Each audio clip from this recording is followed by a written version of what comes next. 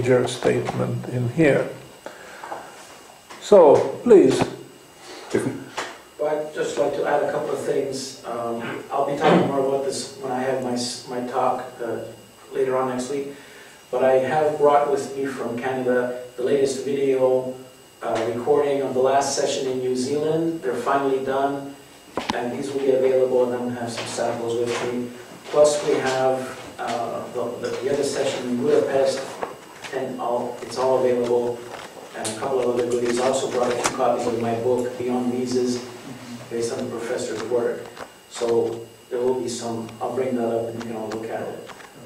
Yeah, those who haven't seen, do you have a sample copy? So I'm going to bring it in when I do my talk. Yeah, just show people, yes, and if they want to buy it, then you have enough copies on hand. I have about, I don't know, 20 books or something. So, buy one. Or I have videos also, and or they can order it and it'll be shipped. Mm-hmm. There'll be a discount for you guys, and we'll throw in some free shipping and so on. I have a, sorry, I actually do have a small thing that caught in my mind when you were speaking, Professor. I thought that you said some time ago, in 2 or 3 seminars ago, that the eastern part of the Roman Empire had also fallen because of a debasement of the coin. But this morning you quite clearly said that wasn't the case. Now I have to be probably correct. Have to stand to be corrected, because I have not looked at the history right now. Probably what I meant was that in the last few decades of the Eastern Roman Empire, there was some dilution. Okay. But there's nothing comparable to what happened in the Western part, where centuries after centuries, probably over a period of 3 centuries, they were progressively debasing the money. So the debasement in the East, in the Byzantium Empire, was not the cause of the collapse of the Byzantium Empire. That is the interpretation I'm inclined to put on it. But I'm not an economic historian, and probably if you are interested. But I tell you an interesting tidbit which has to do with this question. I already made references to this during my first lecture, but I'm not going to go into the causes of the collapse of the eastern part of the empire. But your question tells me that I just have to give you one tidbit, one little thing. Well, I think one big thing, really, because I am very, very much ashamed of this in the history of the Western civilization. What happened was, as you know, in those years there were crusades organized by the Pope and various monarchs in the western part of Europe, or even the Middle Europe, crusades, which meant an army was raised with the purpose of going to the Holy Land. By the Holy Land we mean the Middle East, basically the territory now where the state of Israel is, the Holy Land with Jerusalem as the capital, and that's where Christ lived and suffered and he died on the cross, etc., and occupied it by the Ottoman Turks at that time, who were considered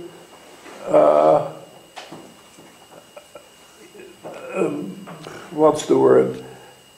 Infidels or faithless. Well, actually, as we know, they were probably Muslim at that time, but I'm again not sure about my dates when Muhammad lived.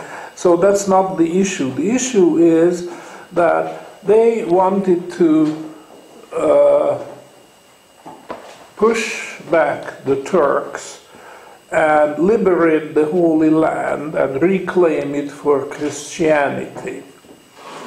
And there were Crusade number 1, Crusade number 2, Crusade number 3, and even Crusade number 4. And none of them was really successful, even though they did liberate Jerusalem, and there was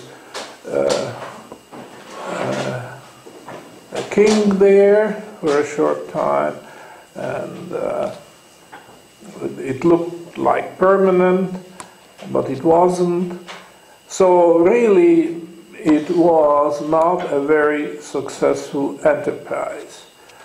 But by and large, it was a virtuous enterprise in the sense that these soldiers, the Crusaders, as they were called then, were believers. They believed in the cause and they were fighting, and they thought that this was a noble and virtuous fight.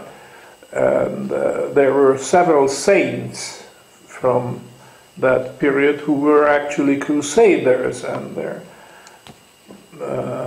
sainthood had to do in part with their role in the crusades.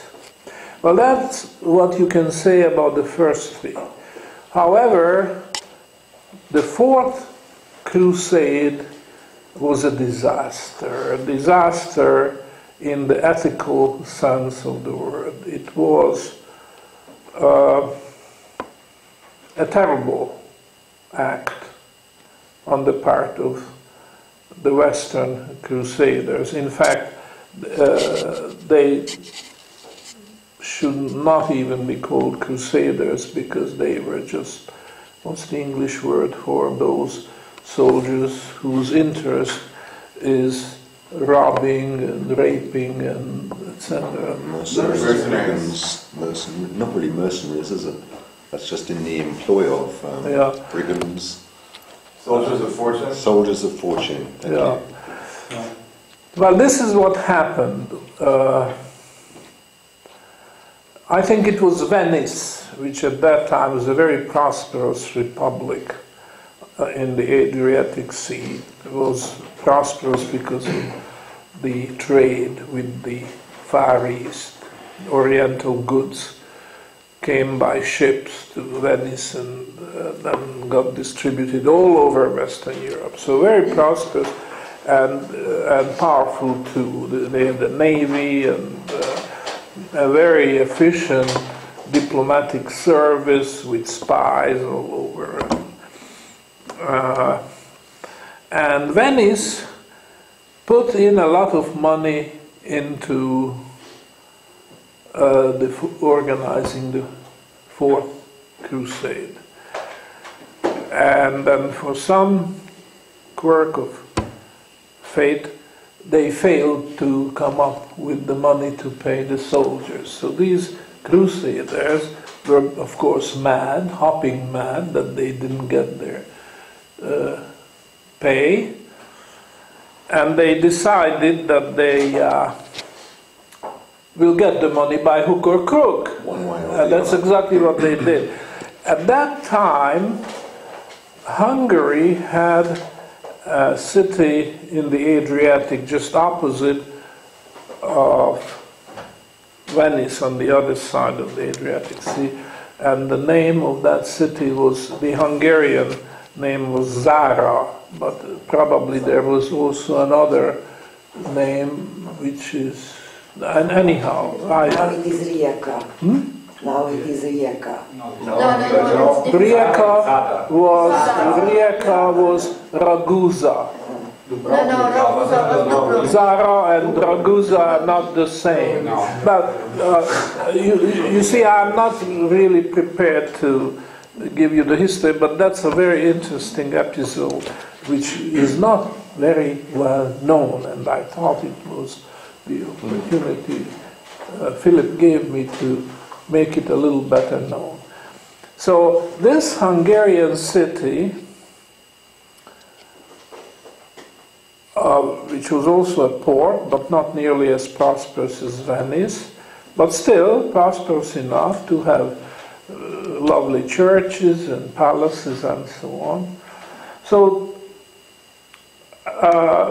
the Crusaders had their navy, equipped originally by the Venetians, and they decided that they will go against Zara. And they did.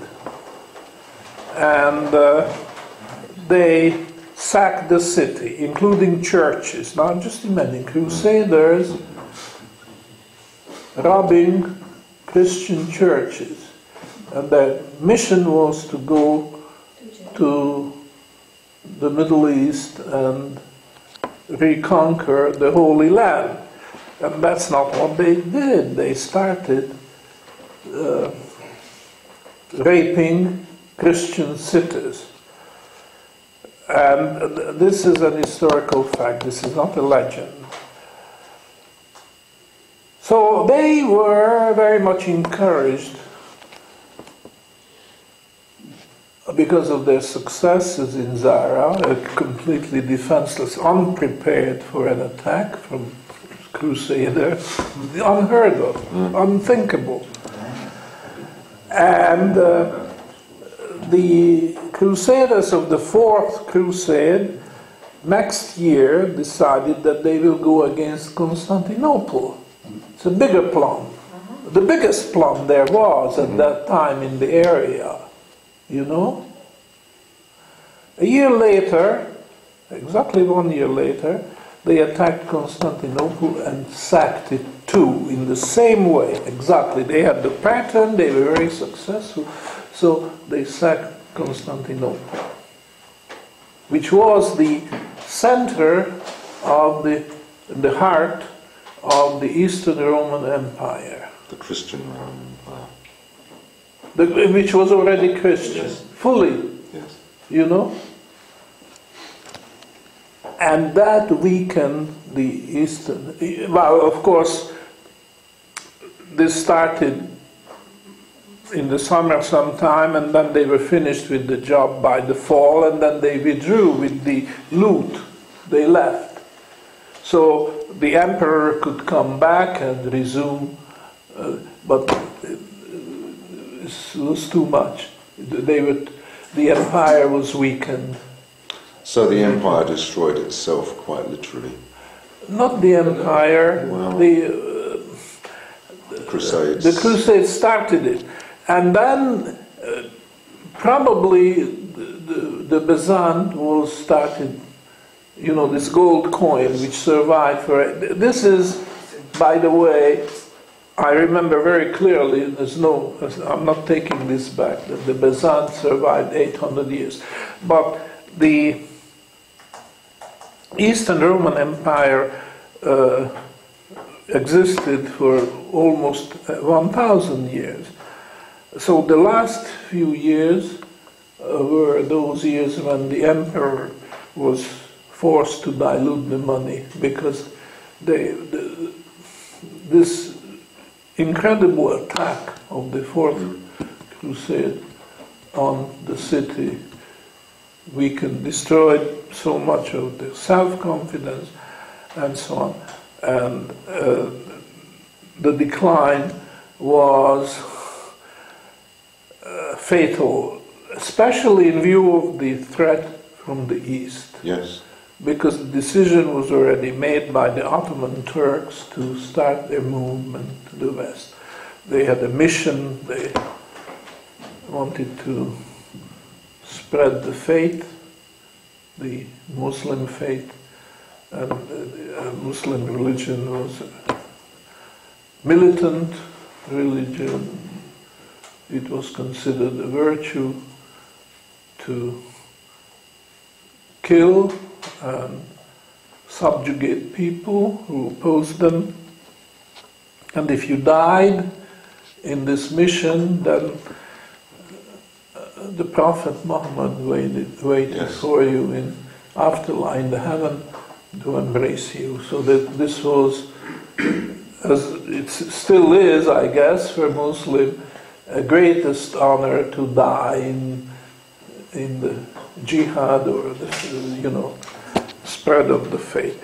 Well, be it as it may, the fact is that when the Ottoman Turks put Constantinople under siege, then it was the last hour of the... Yes. And when the capital was gone, the empire was gone. It wasn't like moving the capital somewhere else and trying to...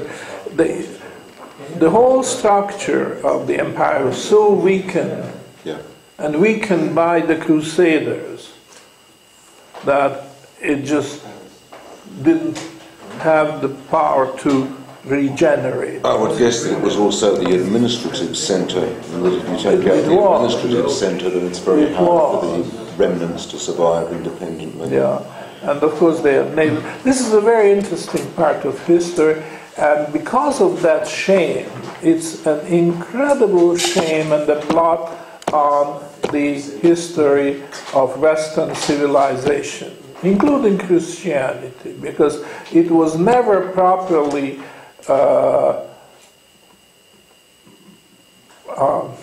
what's the word? The church should have denounced that in no uncertain terms, and I think it never happened. It never happened.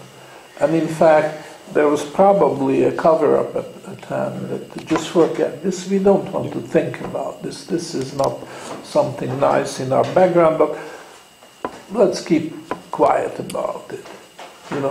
So I personally feel very much ashamed because of that. I'm not an historian, I haven't studied it, but I read enough about it that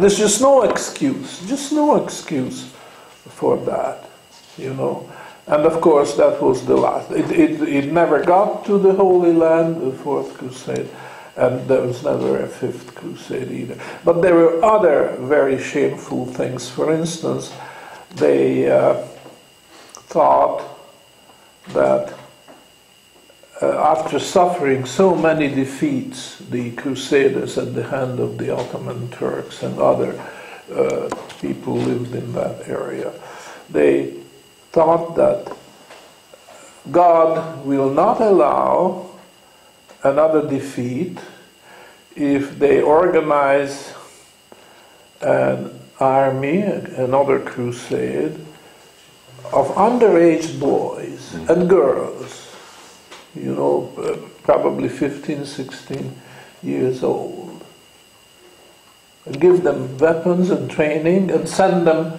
against the enemy. This was the children's crusade. The children's crusade, shameful.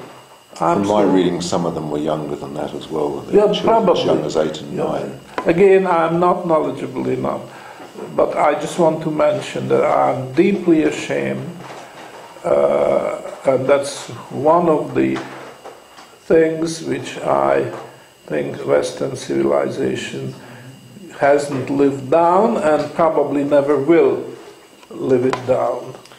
Well, thank you for that answer, Professor. I have to say that I never have the sense of receiving an incomplete answer from you. Well, I'm the first to admit that my knowledge is not as universal as I wish it was, and I was not prepared, really. I didn't come prepared for this question. But since you asked, from memory and so on, and you could be right that I did make a statement to the effect that the Eastern Empire, just like the Western Roman Empire, went down because of the dilution of the money. Now, I cannot take it back 100%, but I stand to be corrected because it did play a role, the dilution of money in the fall of the Eastern Roman Empire, but to a lesser degree than it was the case in the Western. In the case of the Western Empire, it was a deliberate dilution of money because the government of the Western Roman Empire was expansive. They wanted to extend their power and domination, and the more they got, the more they wanted, and this had to be financed, and it was very expensive. And when the internal resources were exhausted, then today we would say they started using the printing press. Yes. You see, but of course there was no printing press in those days. However, the today equivalent would be the printing press, yes. And that's what they are using in Washington now, you see, which suggests very, very strongly, it's almost inescapable, the conclusion that the United States is following the example of the Western Roman Empire. Now, in the East, it was a weakening, and it was not the expansive, the aggressive, the imperialistic goals in the case of the East. It was the Eastern Empire was on the defensive, and it was mortally wounded by this episode of the Fourth Crusade. But today, when I'll just make one comment. Today, when the equivalent of the Western Roman Empire collapsing, which is what is happening now with America, there is no Eastern Roman Empire to continue. There is the Eastern is already gone. That was the Soviet Union. Exactly right. There might be a Far East Empire. Far Eastern Empire. Possibly. You know, and yeah. Just to keep on with this idea, would you say that you cannot expand an empire without diluting the money? Or, in other words, diluting the money is the price to pay to expand your empire, and the emperor wants to expand its own empire. That is the natural law. It's a law of nature. And so, would it be possible to expand an empire, like any kind of empire? Would it be possible to expand an empire without diluting the money? Trade and commerce. Well, this is a very complex situation, and the question is very complex because it's not black and white. It's there's a spectrum. There are various things to consider. Just one example, and there are several others. But it's not just a matter of the empire's struggle with outsiders, outside enemies, regardless who started the aggression, whether it was the empire first or the barbarians or whatever. But there is another aspect to it, and this is the internal situation. And this is where I find it absolutely frightening, the parallel between the Western Roman experience and the United States. And I'm referring to the welfare state. The Western Roman Empire was a welfare state because there was a proletariat in Rome. These were people who were not slaves, but they had no means of supporting themselves. You see, just like if you have a welfare in, say, the city of, let's mention a U.S. city where there's strong welfare. Detroit. But then, of course, people who are lazy, who don't want, it's just a magnet to attract them. Yeah. They will go where the welfare Of money course. is given out. And then you have They will another follow the city. incentive. Yeah. If you pay people for not working, then of course they will not work. They will be very happy to comply. Now, if you have another city which has no welfare or very little welfare, then strictly for the indigenous who are suffering and who are sick or unable, but no able-bodied worker will get a penny from the public purse, then they will avoid it. They are not interested going there. So, you know, this was the case. Rome introduced a welfare system. They called it panem et circenses.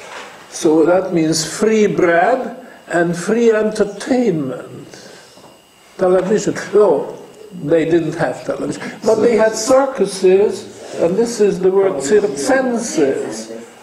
Circuses, where, you know, the gladiators had to find lions in the arena, and a couple thousand people in the Colosseum of Rome were enjoying the sight of blood flowing freely. And then it could be even worse, because the gladiators did have weapons to fight the lions, but when they threw the Christians without any weapons, and the lions could devour them right on the spot. That was also on the program.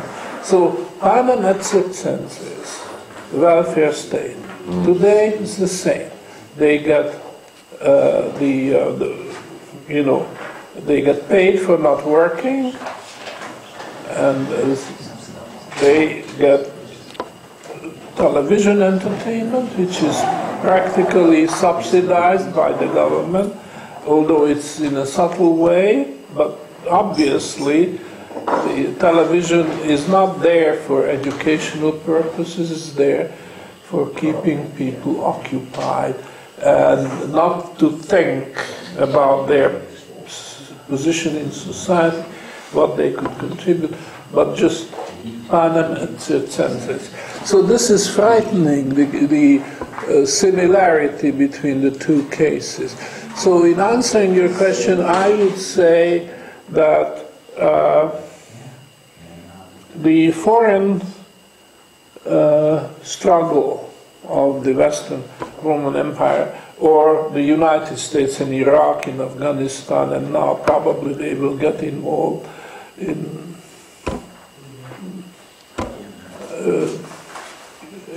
Libya or wherever, you know, is not the only problem. And this is not the only problem where money is being burned, so to speak, in adventures, because that's what they are, adventures. The United States has absolutely no interest to get involved in faraway countries like Iraq or Afghanistan, Afghanistan is the most beautiful example because the British tried to do it. Who else? The Russians, the Soviets, Right back to with their own brutality. The Soviet, which, you know, in the case of Hungary, we had a first-hand experience with the brutality of the Soviet forces. And in spite of that, these precedents, the Americans thought they can do it. Now they got it. They could not extricate themselves from it. They just went into the trap. And that's, you know, one of the It's possible under George Bush that they actually didn't know anybody had ever been to Afghanistan before. Certainly. We better run about that. Oh, we have over time. Well, question. Well, I'd like to add something to your question about empire. And if you recall what Professor said about Ayn Rand's talk, coercion is not as efficient as free trade. And by definition, an empire is coercive. So overall, the efficiency will be reduced, and it will always cost more to enforce your will than to cooperate with other people. So that wealth has to come from somewhere, either by expanding the empire and plunder until you can expand no more, or by printing money, because the actual wealth is being destroyed, capital is being destroyed and not created fast enough to replace it. So thank you, Rudy. That was very good. Okay, we're going to wrap up now, and don't forget lunch is at 1 o'clock downstairs if you're having lunch on premises, and the afternoon session starts at 2:30, and with Mr. Keith Weiner, who's going to be addressing us. So thank you very much. See you either at 1 o'clock or 2:30. Thank you.